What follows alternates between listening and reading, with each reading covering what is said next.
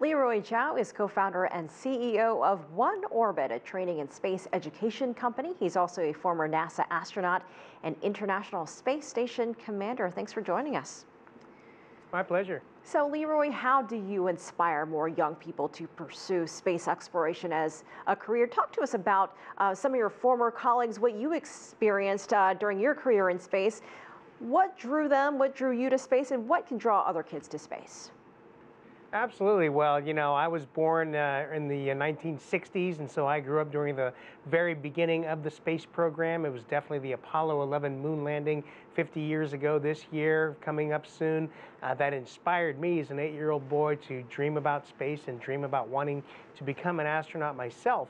And I studied engineering and I worked hard, and I was fortunate enough to be accepted by NASA and had a 15-year flying career, including serving as the commander of the International Space Station. So I definitely was inspired by the space program, and I want to go out and inspire other young people too, and that's what OneOrbit is all about. It's about using the excitement of space exploration to get young people to start thinking about what they want to do, whether it's in space flight or space exploration or something else. And so I think that's the beginning, though, is getting them excited, getting those creative juices flowing, and getting them starting to dream and imagine what they want to be when they grow up. We just saw the story about the Mars camp in Gansu province in China. So how is China reaching out to more rural and isolated areas to get young people there interested in space exploration? I think that's very important, to go out to the rural areas and get people excited.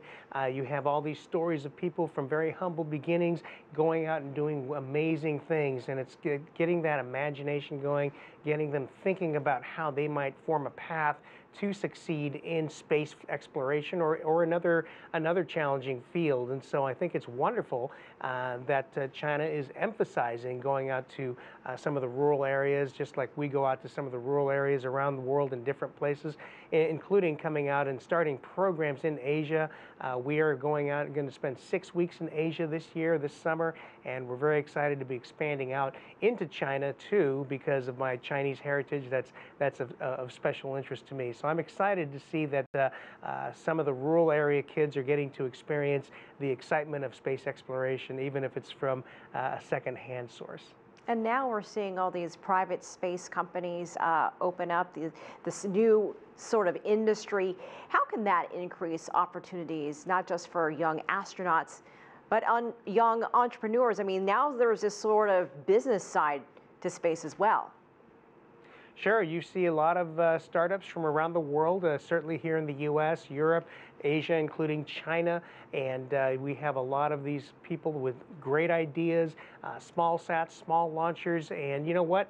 The vast majority of them will fail, but that's okay, because that's just the nature of the business. It was the same way in the 1970s, the 1980s with the computer revolution, the small computers, desktops, laptops. The vast majority of those companies failed, but competition is good. We see that, and here in the United States, you see companies like SpaceX and Blue Origin, which started up as startups, right? And look where they are now. They're doing amazing things that the industry has not seen before. So I think it's wonderful that we see similar activities happening all around the world, in China, in Asia, Europe, Russia, everywhere I've gone. I've seen examples of entrepreneurship, and I think this is another great consequence of this interest in space exploration.